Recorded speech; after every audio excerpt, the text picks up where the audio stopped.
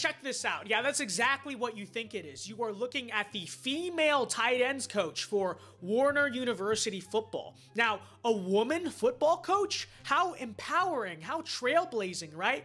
Well, it turns out after this video, their team lost 98-0.